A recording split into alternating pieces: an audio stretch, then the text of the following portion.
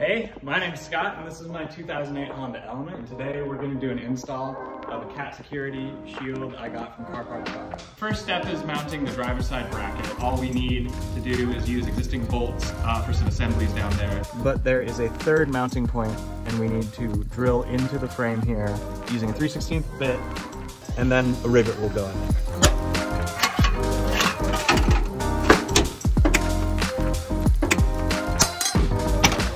So I just got done with the install. I'm a novice with some automotive skill. It took me about 2 hours. And so if you are a newer person with no DIY skills, I definitely recommend taking it to a shop for professional